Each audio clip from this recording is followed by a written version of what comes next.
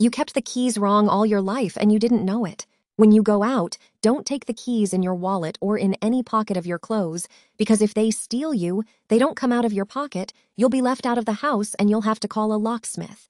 Today, I will teach you an incredible trick so that you never lose your keys again. First, we will take a plastic container with its lid. Now, with the help of glue, we are going to stick some stones on the outside edge of the lid. Then we place the keys inside the container and then we seal it. Then we bury it in the garden.